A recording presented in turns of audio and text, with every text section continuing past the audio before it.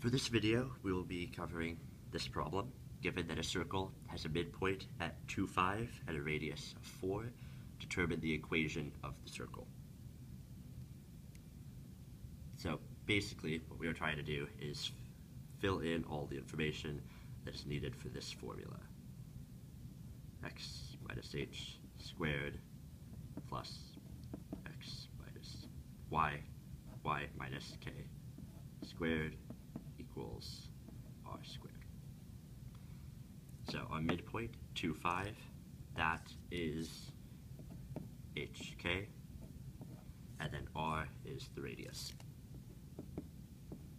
So if we look at the problem, 2, 5 is our h and rk, radius is 4, it's r, x minus 2 squared plus y minus 5 squared equals 4 squared.